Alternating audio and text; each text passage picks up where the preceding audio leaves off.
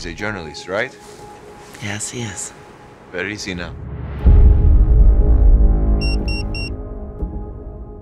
We just got word. Andy's been kidnapped in Syria. They reached out. That means my son's still alive. It's illegal to pay ransom, and you won't risk sending your people in to help. What are you going to do?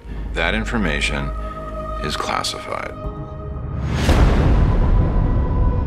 Do you think I'm afraid of a jail sentence? Everyone who assists you, you'll send them to jail too. I know the government won't help you, but there is someone else.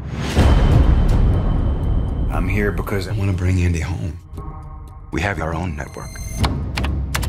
There's only one thing these assholes respond to, and it's money. You can't expect me to raise $20 million. We can connect you with people. To the safe return of your son.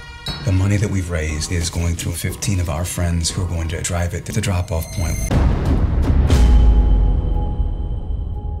You have to deal with the consequences of your decision. So do you scrape together enough money to spread around some Middle Eastern bribery network? Do you just decide to swallow the awful thought that maybe you could have done something more?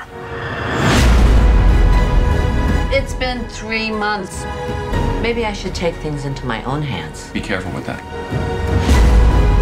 And we need to buy a little more time. You need to go public, and we need to do it now. The owner of the Hawks, he wants to speak to you personally.